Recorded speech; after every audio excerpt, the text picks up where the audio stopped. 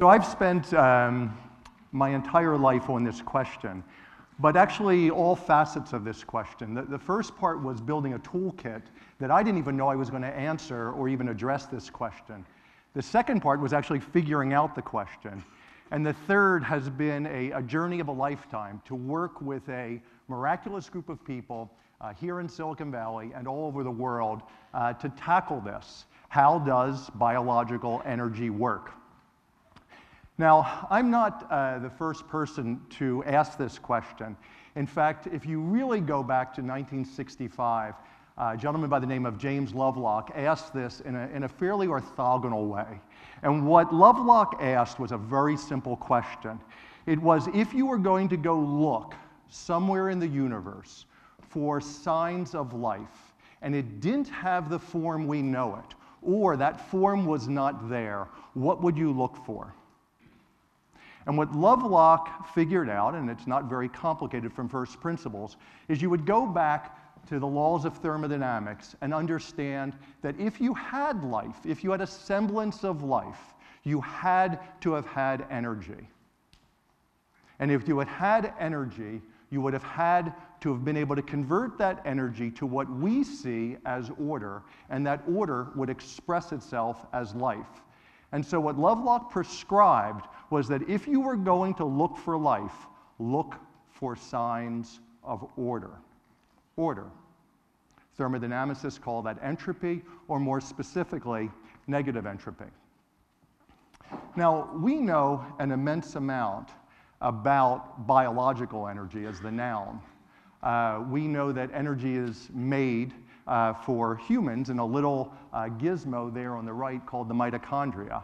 And we know, especially with the advent of modern genomics, how this little thing evolved. We effectively trap energy either from inorganic material or the sun to create a lithium hydride battery. Biology's version of that is NADH hydride. And we run it down a little electron transport system, and we catch it with oxygen, a miracle of photosynthesis, which wasn't here when we started, to create ATP, which is the universal energy molecule of biology. Now, we know a lot about how energy is made, but interestingly, we actually know very, very little about how it came about, specifically the biological energy piece, and how it interchanges with this thing called order. Where did this process start? What was that point in time that inorganic material, or sunshine, the core building blocks in the universe, became life? How did that occur? Now, in 2014, a gentleman who runs a very large pharmaceutical company in Japan asked me an intriguing question. And it started me on a quest to be able to define what the essence of innovation is. And the gentleman's name was Tada-san, and he asked me to present a talk in Osaka entitled Innovation, and wanted to get at a very simple question, which was, how do you build an innovation company? And that seemed to be such an easy question to answer, and I did. And so what I want to share with you for the next few moments is what I presented, at least in snippets, to about 4,000 scientists and physicians all over the world, part of the Sumitomo pharmaceutical company, about my view on innovation and where it came from. So I've had a very fortunate journey through my career. It was influenced heavily by not only places I was at, but the people that were there. When I was a college student, I spent 2 summers out at the Mayo Clinic in Rochester, Minnesota, and was able to work with doctors by day who at night were scientists. They were trying to reconcile the diseases that people were suffering from with scientific-based solutions. This was the genius of the Mayo Clinic, a translational hub of science and medicine.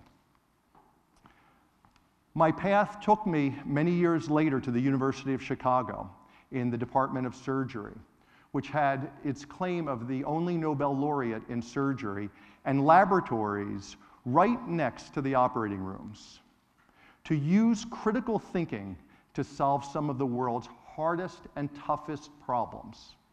I learned from mentors such as George Block, who did the first removal of a pancreatic tumor that Best and Banting ultimately sequenced insulin to create cures for people with diabetes. I think the most impressionable place I was ever at was Johns Hopkins. When you walk into that dome, there is a very large figure of Jesus, and you learn very quickly the word devotion. But it wasn't the devotion to a religion. The religion was your patient. You learned night and day what Osler said. The secret for caring for the patient is to care for the patient. There is no shortcut for that process.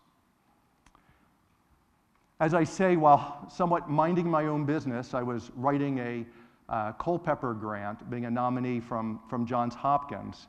And that grant was entitled Mathematical Models of Energy Metabolism. It was a byproduct of work I had done at University of Chicago.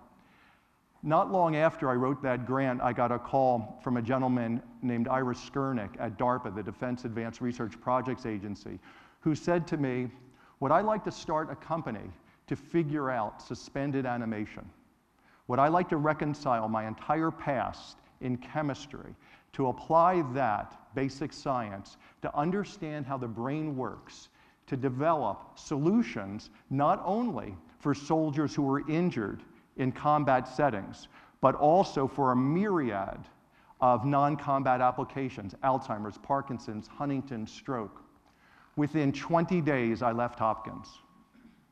My dream was to be an MD PhD at one of the nation's top universities. And in 20 days, all of my belongings were in a van, and I was never to return.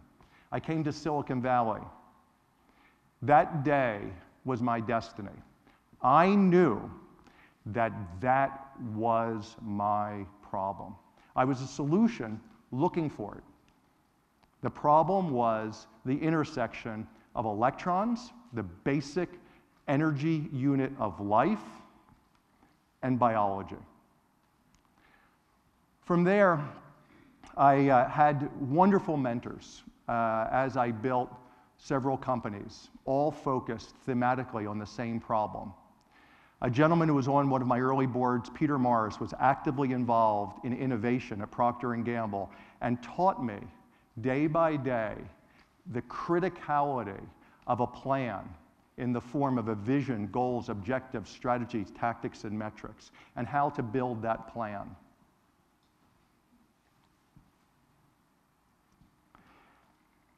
Lastly, I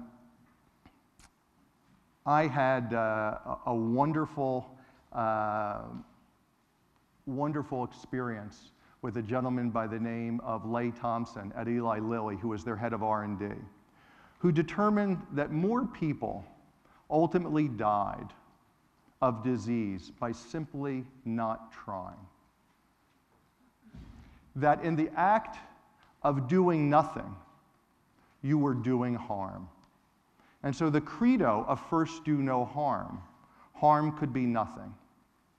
And Leigh devised a very clear heuristic and methodology to look carefully at understanding how, in fact, to develop first-in-class drugs for horrific diseases.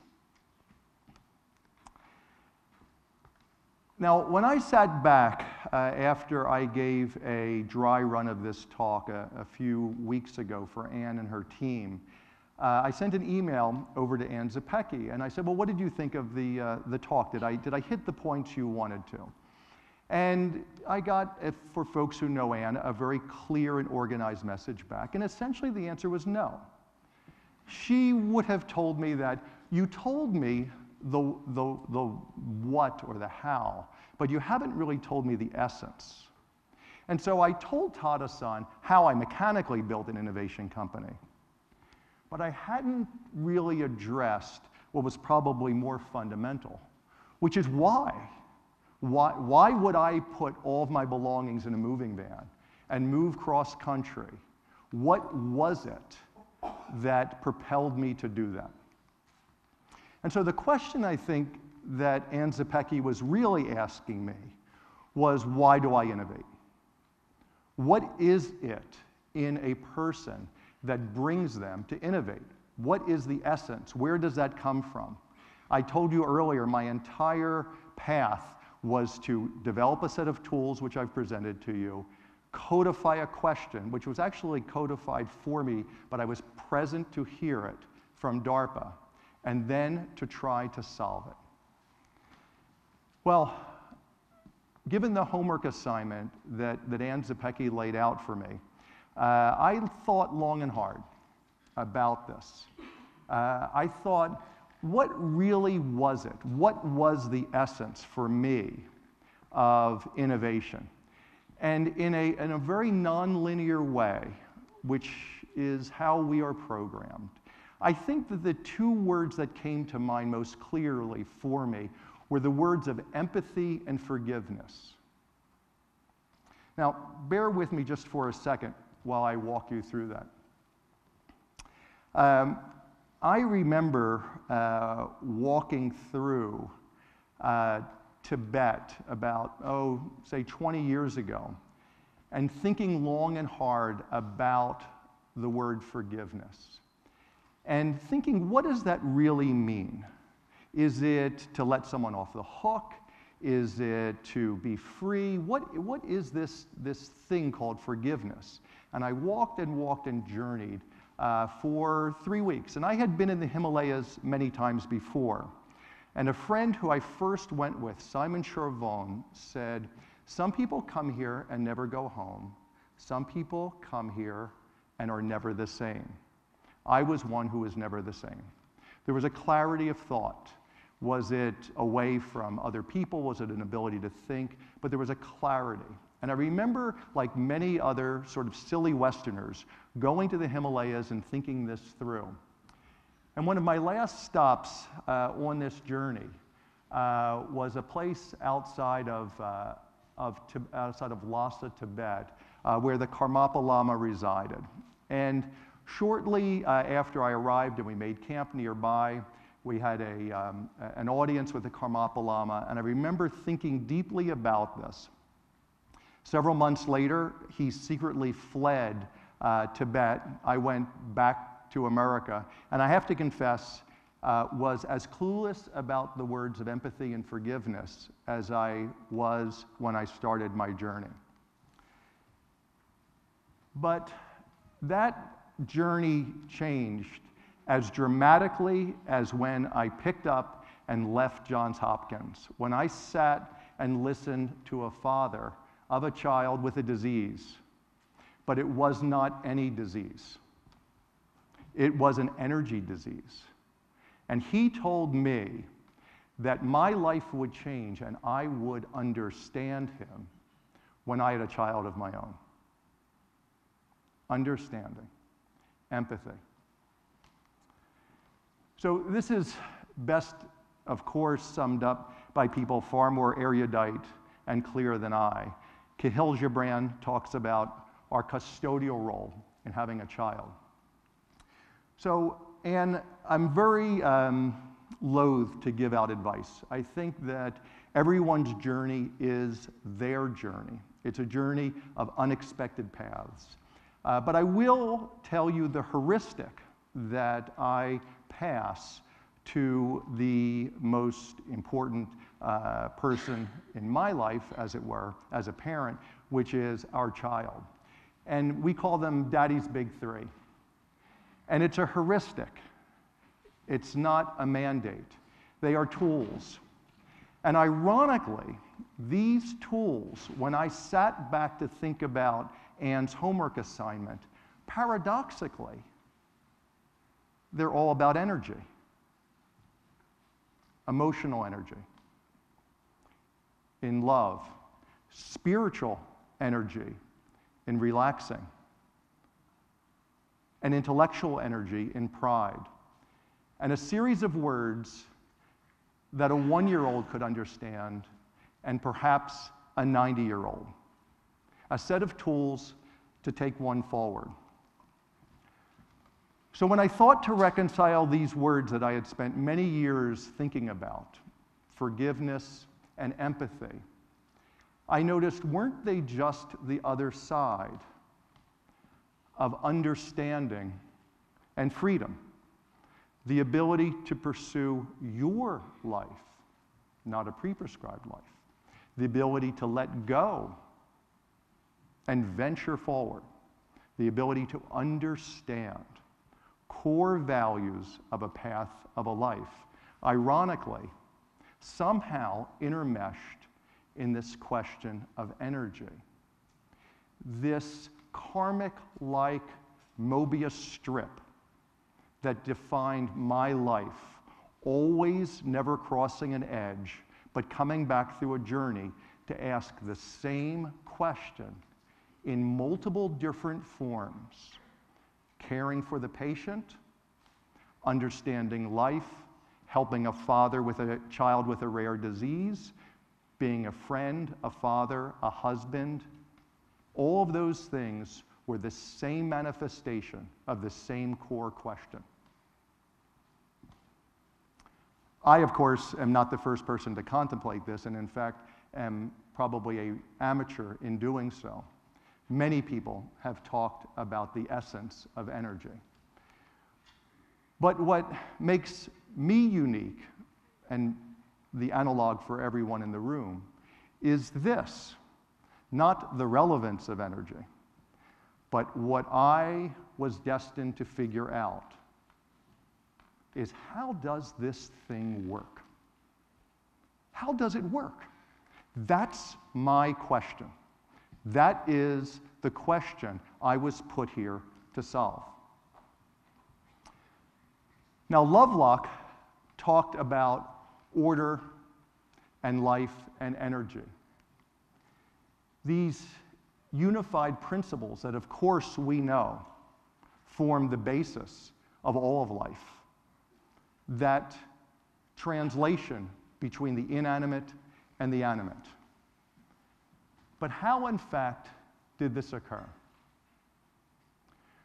So the journey that I've been on is to understand how, in fact, these two pieces mesh together to form what we call life. And through a journey of fixing children, learning, and applying, it turns out that miraculously, in our genome, are 584 objects that do energy. These objects are small transistors. They're an intracellular fiber optic system that I and my team have been working on tirelessly for over 10 years to understand. At the center of that constellation is a key understanding of why children with rare diseases succumb and the ability to build drugs to perhaps fix them. But what stands behind them is an entire network that synthesizes, moves, regulates energy, effectively an intracellular fiber optic system that, as Lovelock suggested, would be based on the fundamental building blocks of the modern genome, coupled with the language of where physics meets the biology world, powered by one item: energy. So it's been my destiny to follow this and track it from beginning to end. And thank you very much for your time.